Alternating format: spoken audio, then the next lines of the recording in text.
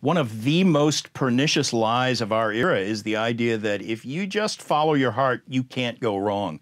I did a search at Google Books for the sentence, "Your heart never lies," and discovered there are literally hundreds of books currently in print peddling that lie. And it is a diabolical lie. It is also a flat contradiction of what Scripture teaches. Scripture says your heart lies all the time. Jeremiah 17:9 says, "The heart is deceitful above all things and desperately wicked. Who can know it?"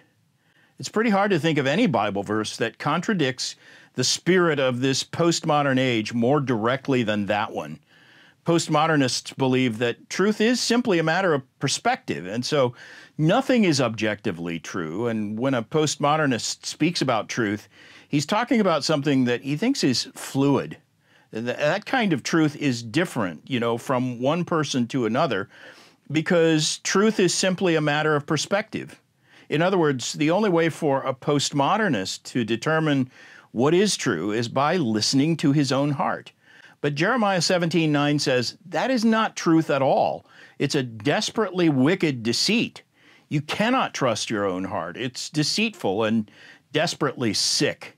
In fact, the prophet Jeremiah uses a word that means miserably feeble, but it actually goes deeper than that English expression conveys. If you want to get Calvinistic with it, it means we're totally depraved.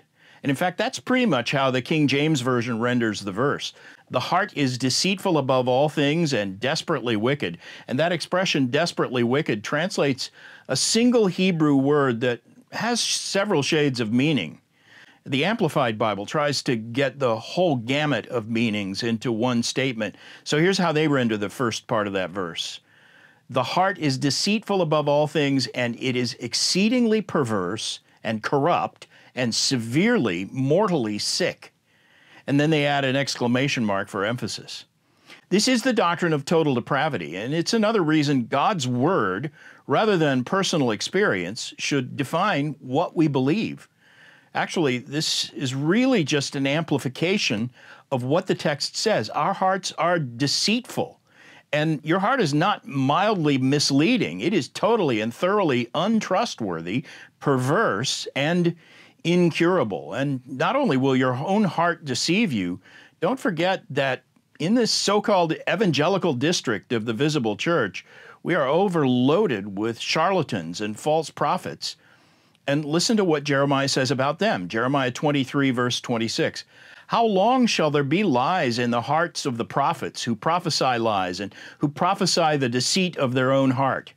And the point he's making there is that false prophets and teachers of bad doctrine are themselves self-deceived. They don't just tell lies to the people who hear them. They have first lied to themselves. They prophesy, the prophet says, the deceit of their own hearts. Most of them, I think, actually believe some of the lies that they are telling. And this is the danger of thinking that spiritual truth is best discovered by looking within yourself. That's actually the very worst way to deny the sufficiency of Scripture, because it's full of an incurable kind of arrogance. And again, incurable is one of the meanings of the Hebrew word behind that expression, desperately sick. We cannot fix what's wrong with our own hearts. The Word of God has that power, but it isn't instantaneous or automatic. But this idea of an incurable sickness is an echo of another well-known and often quoted text from Jeremiah, Jeremiah 13:23. Can the Ethiopian change his skin or the leopard his spots? And Jeremiah says, then also you can do good who are accustomed to do evil. What he's saying is you don't have the power to renew your own heart. The kind of heart renewal that all of us need, even as regenerate believers, what we need is what David prayed for after his sin with Bathsheba, Psalm 51, verse 10. Create in me a clean heart, O God, and renew a right spirit within me. That is the work of God. It's not our own work. And only when a life is immersed in the Word of God does that happen.